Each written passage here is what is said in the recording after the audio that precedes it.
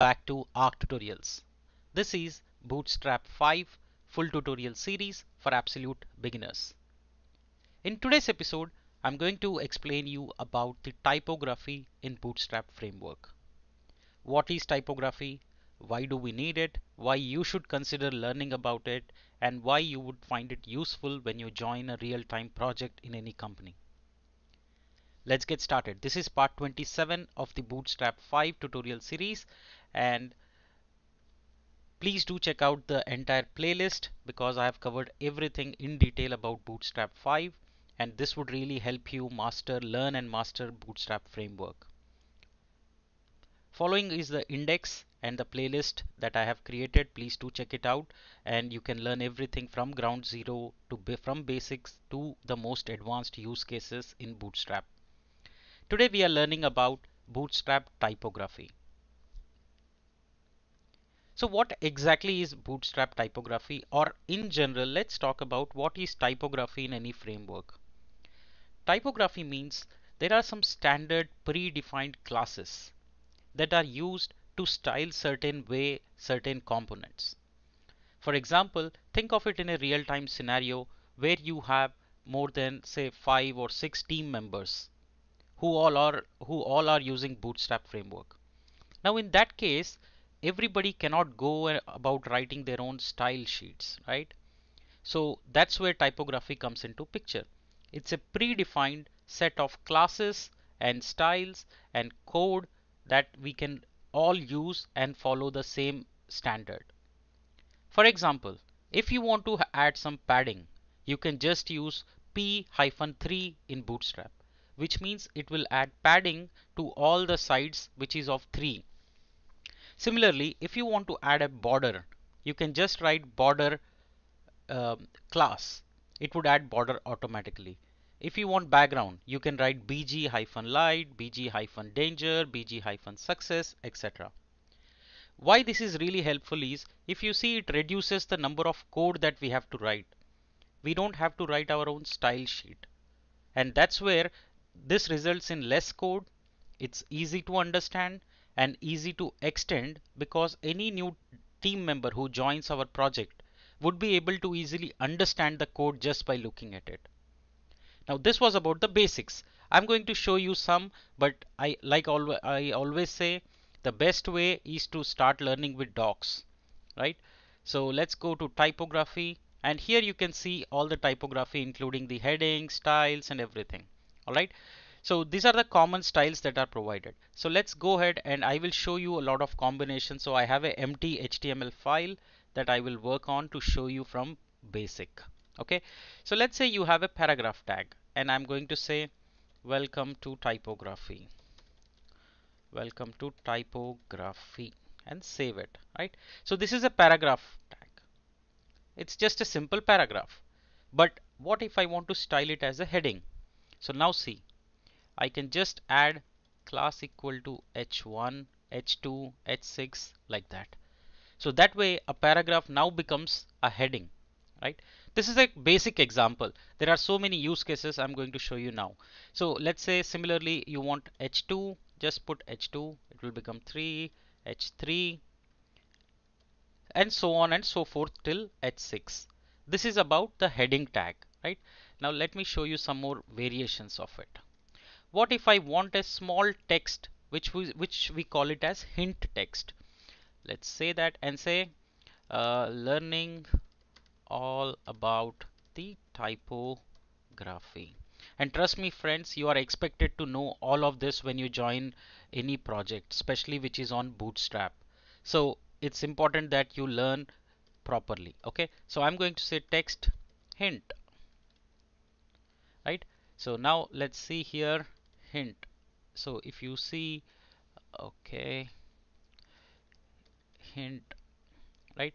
Or let me just take out some customize headings, text muted, and it's not hint, it's text muted. So that would give us the like this. See, it becomes a little grayish color like a subtitle link, etc.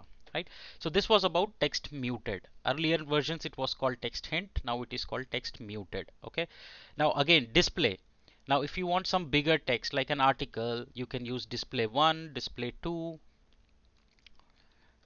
Now these are commonly used actually because you will follow same. In a page you would have certain structure, like see this is bigger, right? So this is about if you want to display anything in the page like an article or a news headline, you can use display 1.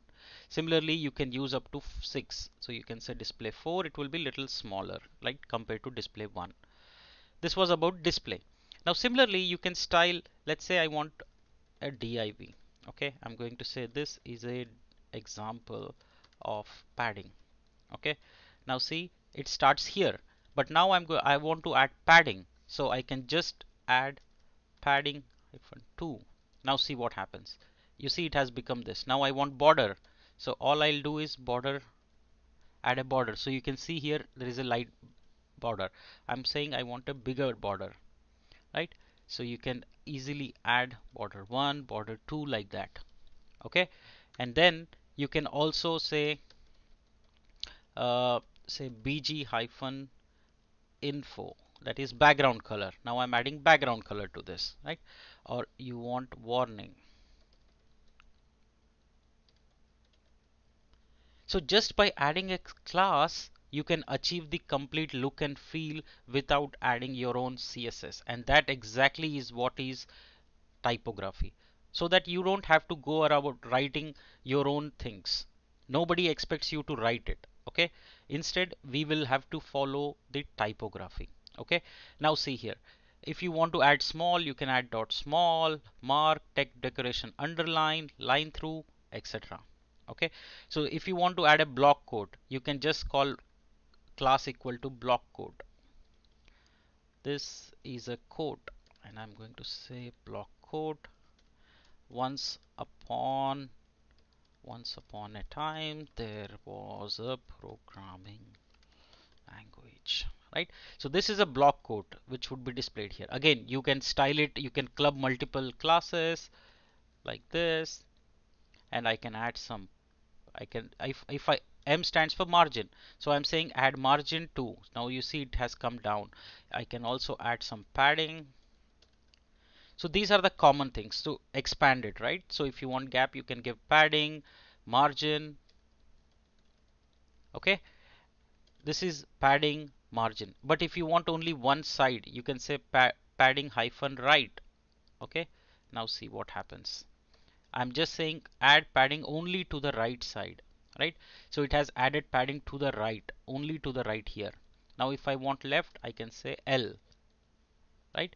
And if I want top, that you say, so you see here padding top. If you want it at bottom, you'll say PB, so it will add at the bottom, right? So you can do these combinations with even margin. You can say margin top is should be 4, so it has given gap here in the 4. If you want multiple, you can say margin left 4.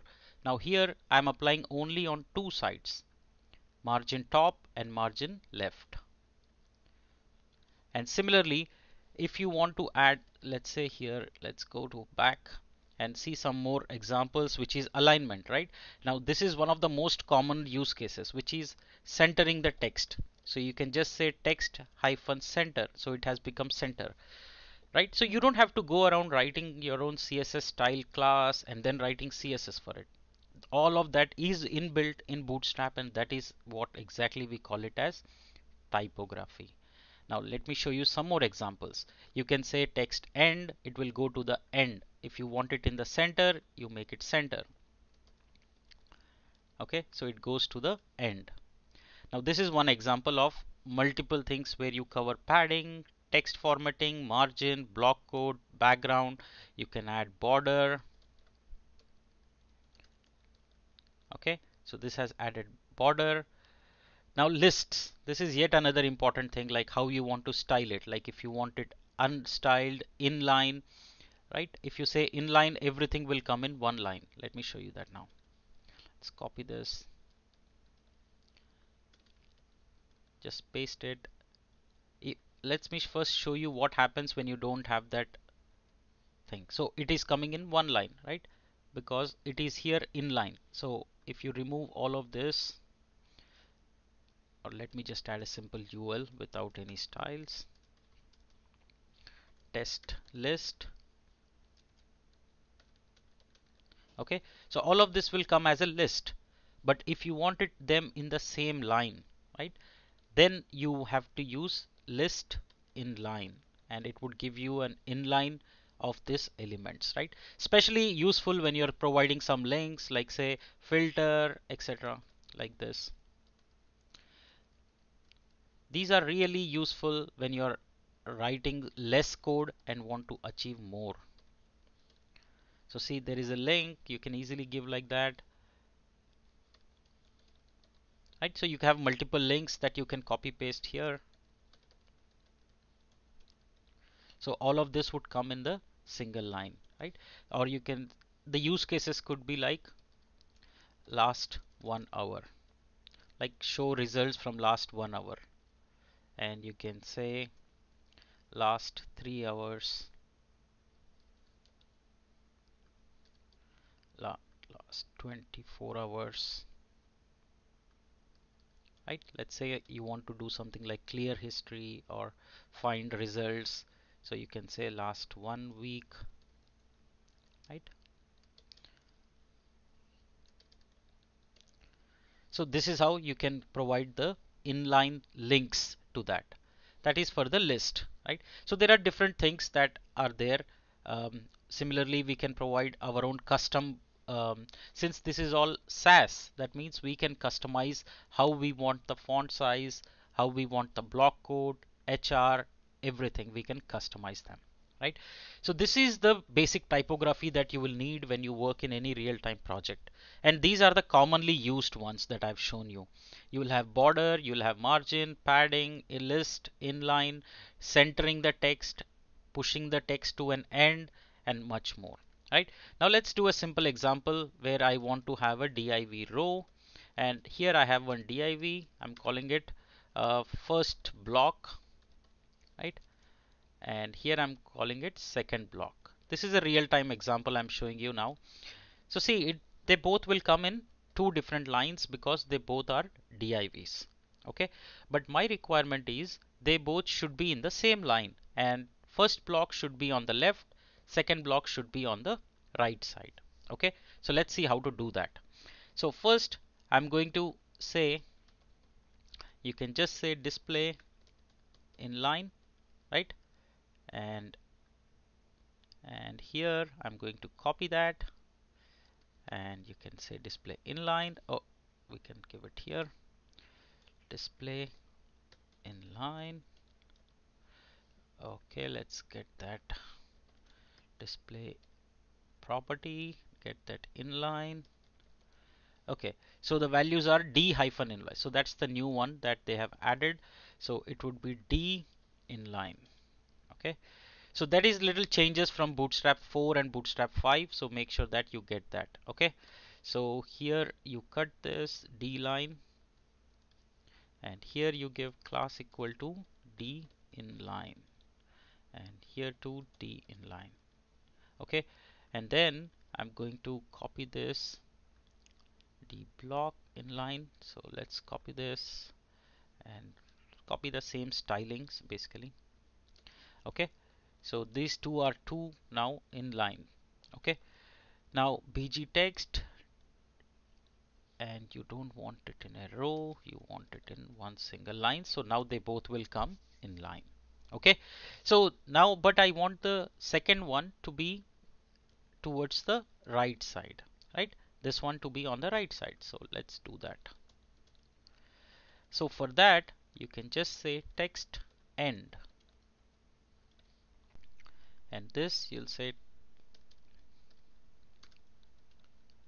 here, let's just delete this,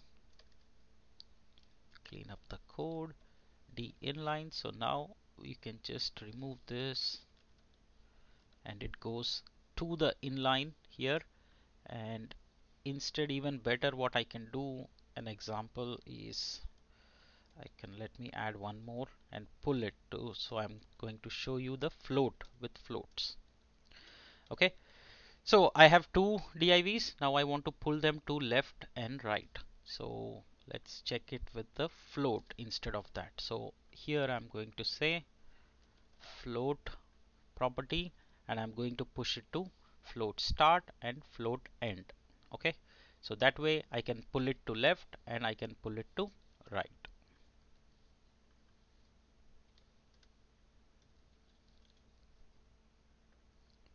Okay, so here we see, so what I'm going to do is just group them together so we don't get confused.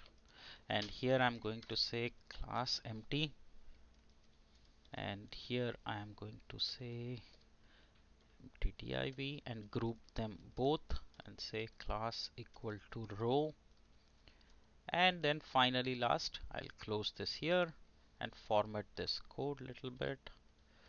So that's where, so now we can see whenever you use float, don't do that. So now you see they both are coming in two different lines. If I want to add some padding, I'm going to add some padding. So you see this is the gap, or I can say margin from top is 2 and 4. Okay, so there we go. So this is inline. Now we are having two different things which are responsive, one at the start, one at the end, right?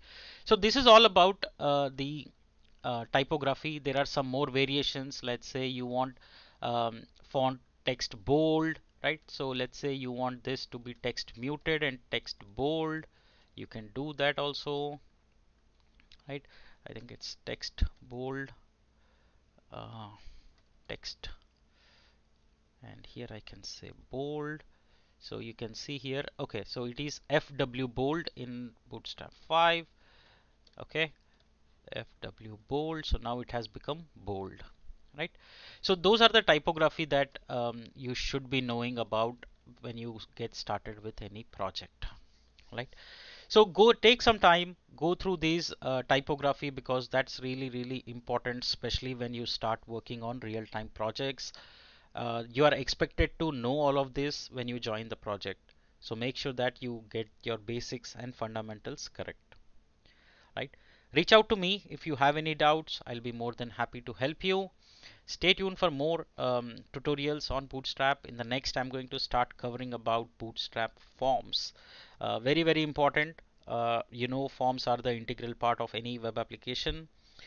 You don't want to miss on that. So please do subscribe to my channel. Please do keep supporting, and please do like, share, and comment on the videos. Thank you so much for joining. See you in the next episode.